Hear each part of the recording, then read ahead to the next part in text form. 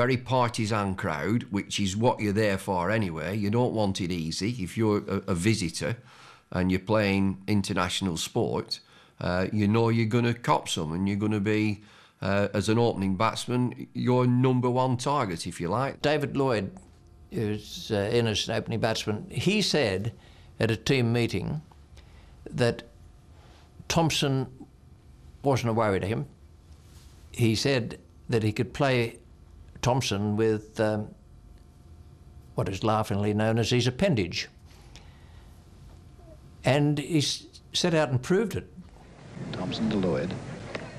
And hit badly there that time. It was a nasty one. And I'm very square on. And you just have that moment, glimpse. Gosh, I hope this hits the bats. Well, it missed, and everybody knows where it hit me.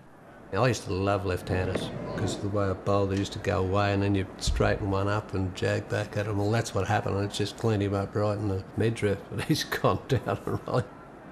It's 1974, and all cricketers would remember what I was wearing for protection.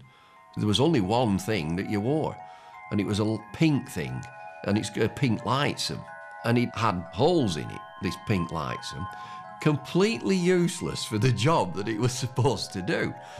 And you can use them now in bathrooms as an accessory. You can put your soap in there now. That's about as much use as they are.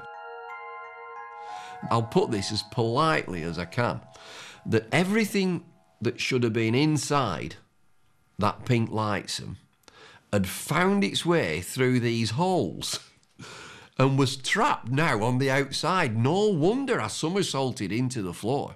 Just landed straight on my head. There's bits and pieces hanging out everywhere. It was a very, very delicate operation, like a jigsaw puzzle, to get the bits out without doing more damage. I swear to you that particular day, we didn't need a doctor, we needed a welder to get this box and all its contents pulled apart. So I lose my voice every February, and I put that down to Jeff Thompson, yeah. The on-field success of the Australian team and the public fascination with Lillee and Tomo saw sell-out crowds flocking day after day to the tests. In the 70s, carrying in eskies full of beer was permitted. However, there were some restrictions. Patrons were limited to 24 cans per person. How times have changed.